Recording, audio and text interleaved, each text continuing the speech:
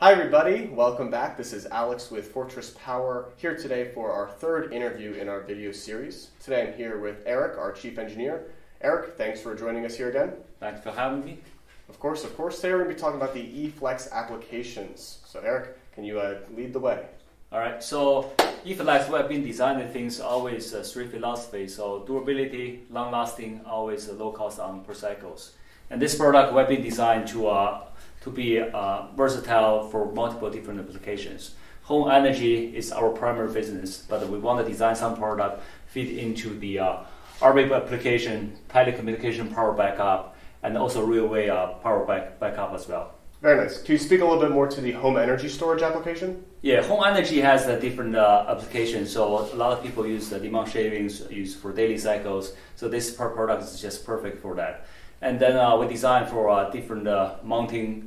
We already introduced in the last video, so the customer can choose how to mount, where to mount. And this case is IP65, so even you mount the outdoor in the situation, it should be fine.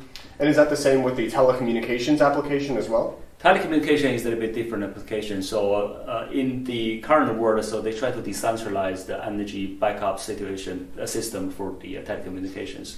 So most of the case, with lithium, people try to hook it up right with their UPS system. So this product designed for that application as well.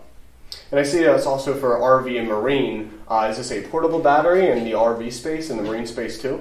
Yeah, because this battery has aluminum case and also IP65, so just to make them more wider resistance. So in the different situation, even the vibration in the car. So home energy and RV is a very similar application for the 48 volt. So you just hook up the same 48 volt battery inverter. You will support the whole RV runs. Right.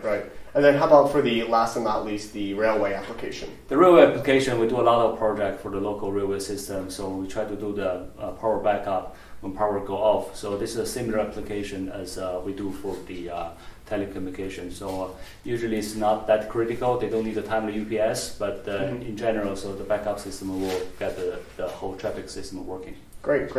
Well, I want to thank Eric for joining us here today to talk about some of the different eFlex applications. If there's any other questions, be sure to check out www.fortresspower.com, and we'd be glad to help. Thank you. All right, see you next time.